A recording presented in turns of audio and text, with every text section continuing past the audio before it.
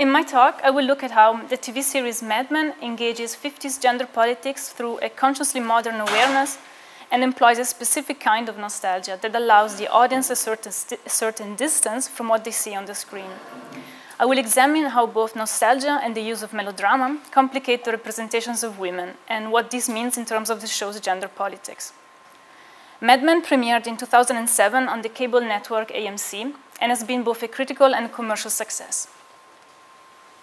The series focuses on Don Draper, on the left, the creative director at the Madison Avenue advertising agency Sterling Cooper, and on both his professional and personal life.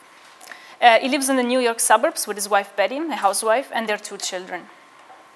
Mad Men covers the time period between 1960 and 1968 over 6 seasons so far. A 7th season is planned for next year. For the purposes of this presentation, I will limit my analysis to the first season of Mad Men and its 13 episodes, which are set in 1960. I also want to specify that I'm using the notion of the 50s as the cultural construct that refers to the post-war period from about 1948 until the Kennedy assassination in 1963. Mad Men has been received in an overwhelmingly positive way, embraced by audiences and critics alike. Its popularity has led to clothing lines, Barbie dolls, and cookbooks, all inspired by the show and the style of its time period. The show has also been the subject to some criticism, mainly directed at the show's apparent nostalgia towards the 50s, seen as promoting a world of sexism, racism, and homophobia.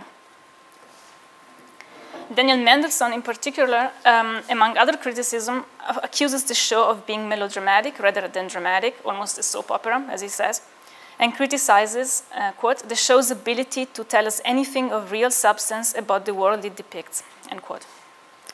I argue that Mad Men not only engages in 50s politics and ideology in a meaningful way, but it does so by way of looking at the 50s with the awareness that any attempt at merely reproducing the actual real 1950s is futile. I argue that Mad Men's conscious use of melodrama and nostalgia for the constructed 50s allows the show to both relish in a consciously fictional and artificial version of that period and to engage gender politics in a critical way. In my talk, I will first introduce the 50s and how this construct came into being, focusing in particular on the role that the visual aspect played in this process and how nostalgia has developed over the decades. Then I will contextualize Mad Men in relation to the nostalgic discourse for the 50s and the show's awareness of it. And finally, I will look at how the mode of melodrama influences gender representations in the show.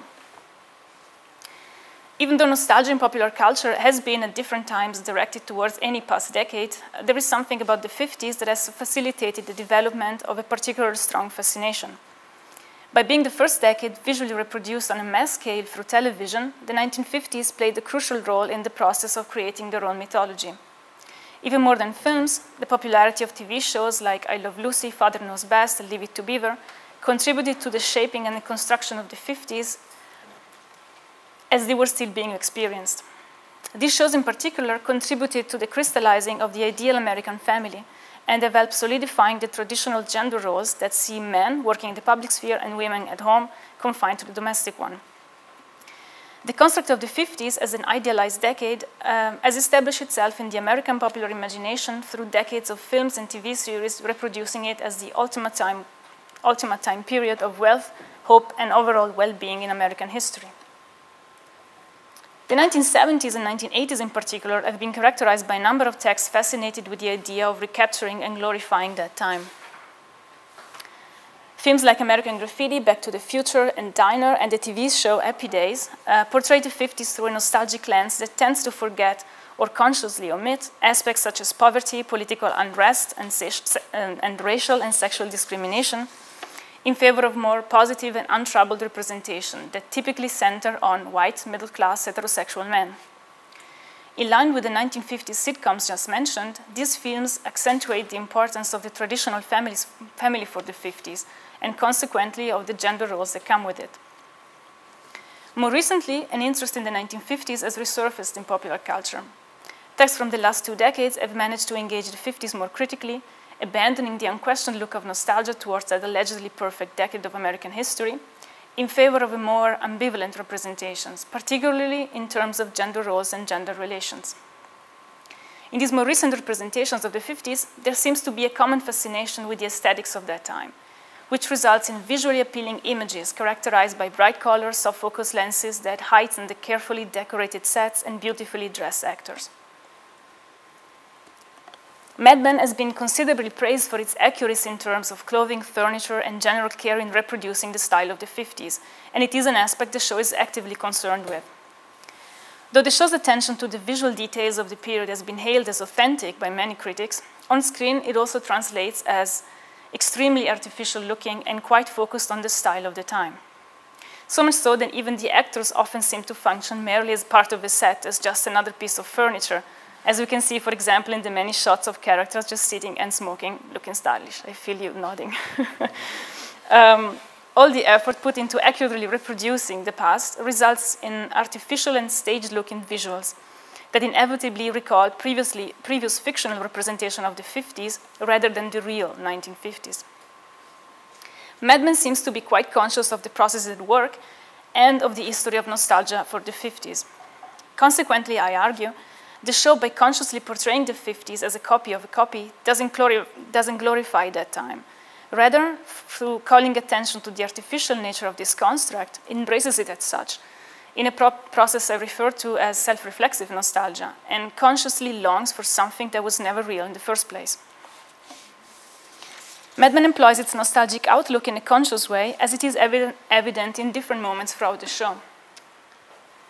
For example, the show features often pregnant women smoking and drinking alcohol, children playing with plastic bags over their heads, men smoking excessively and drinking alcohol in the workplace, often in the morning. Similarly, with its casual inclusion of racism and sexism, and the way the show plays with historical events, Mad Men is trying to appeal to the spectator's knowledge and, in a way, sense of superiority, as they supposedly know better. At the same time, by explicitly pointing at all the aspects one tends to omit in a nostalgic haze, Mad Men is also aware that these 50s are nothing but a fantasy. By knowingly winking at its audience, the show keeps drawing attention to the fictional nature of what is represented, constantly reminding the audience that they are watching a TV show about the past from today's perspective. In order to show Mad Men's self-reflective nostalgia at work even more explicitly, I want to look at a crucial moment towards the end of the final episode of the first season. Don, as the creative director of the agency, is in charge of the new ad campaign for a new Kodak slide projector called the Wheel. For his presentation, Don has put together a series of pictures from his family life for the clients and accompanies them with these words.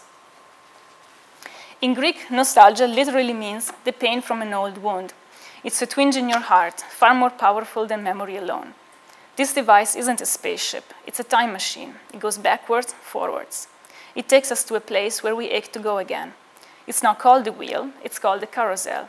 It lets us travel the way a child travels, around and back home again, to a place where we know we are loved. Instead of focusing on the technological improvement of the product, as the client suggested, Don appeals to their sense of nostalgia.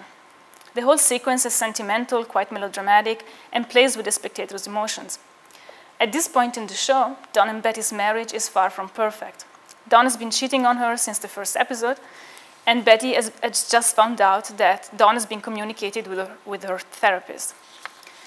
Not only Don's life is far from the version he's trying to sell to the clients, but the gesture of longing for happier times is a comment on them being nothing more than a fantasy. Even though the audience doesn't know if Don and Betty were ever as happy as they look in the slides, it ultimately doesn't matter. Don believes that these images are real, and so does the audience. In a self-reflexive gesture with this sequence, Mad Men is also addressing both the show's and the viewer's nostalgia for the 50s reproduced on screen. After the presentation, in the final moments of the episode, anxious to reclaim his place within his family, Don rides a train home and joins Betty and the kids before they leave for Thanksgiving dinner. However, what we see is nothing more than Don's fantasy. In fact, the series shows us the same scene again, but this time we see what actually happens. Don is too late. Betty and the kids have already left, and he sits down on the stairs in the dark and alone. His desire of finally being with his wife and children seems to stem from the nostalgic idea of his family that he has presented to the clients, an image manufactured by Don himself in order to sell a product. Regardless of how real this nostalgia might be, it works for Don and by extension for the audience as well. By having Don believe his own pitch, Madman comments both on the process of manufacturing nostalgia for something that may as well never really existed, and on the fact that it is irrelevant if the object of nostalgia is real or not. The pitch scene, along with many others in Mad Men, emphasizes a propensity for the melodramatic mode, which can be recognized by a certain aesthetic and preoccupation with the mise-en-scène, as well as with the way it deals with gender politics of the 50s. Melodrama is usually centered around a tragic female heroine who attempts to rebel or escape the oppressive patriarchy of her surroundings, but is ultimately punished for it, or just fails. Thomas L. Sessa, in a seminal essay about melodrama, points to the crucial importance of mise-en-scène in the sublimation of dramatic conflict and in the character's emotional psychological struggles. Melodrama is also characterized by the use of emotional music, overly dramatic actors' performances, and an overall excess in the dramatization of the story on screen. Whereas in drama, characters tend to drive the narrative, in melodrama generally characters merely react to events, or they don't do much, as it was pointed out earlier. Melodrama in Mad Men is mostly at work in the home environment, particularly when the show deals with Don and Betty's marriage. Though most of the show is centered on a male figure, Don's wife Betty is often the focus of the suburban storylines. Betty Draper is quite a typical 1950s housewife. She spends most of her time taking care of the house with the help of their African-American maid, Carla, serving dinner, shopping, looking after the children. By observing Betty, it becomes quite clear that the show is familiar with Betty Friedan's Problem with No Name and bases almost her entire characterization on the idea of the victimized and unhappy 1950s housewife. Mad Men not only draws attention to the traditional 50s gender roles, but also allows the audience to relish in them. In fact, despite Betty's oppressed position, the show is still mostly focalized through Don, which makes it harder for the audience to sympathize with Betty. Ultimately, through the historical distance and the use of melodramatic mode, the portrayal of gender and ideology in Mad Men is characterized by a certain awareness that enables a critique of 50s gender politics, while at the same time allows the audience to safely enjoy the sexism, oppression, and the overall troubling way women are treated on the show. As an example from Mad Men, I want to turn to the main storyline of episode 9 and how both the self-reflexive aspect of nostalgia and the melodramatic mode influence the portrayal of gender politics. Betty, who used to work as a model before she met and married Don, is cast in the new Coca-Cola ad by a competitor of Sterling Cooper. The set of the ad is a family picnic scene with a couple and their children. The image of the picture-perfect family appears as a very typical 50s ad, staged and unnatural looking. Overload of bright colors, big smiles, and an overall sense of artifice.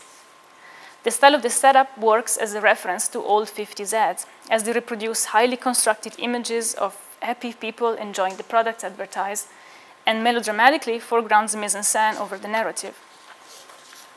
Mad Men, by including an image that is so obviously unreal, is exposing the artifice behind the process of advertising, as the show often does, but more importantly, is again self-reflexively commenting on its own fictionality. The resulting photographs draw attention to their constructedness, which in turn reminds the viewer that those 50s are not real, and neither are the 50s Mad Men is reproducing. Even more so, it stands for Betty's fantasy. It's her way of escaping the domestic sphere, which, in line with the conventions of melodrama, will eventually fail.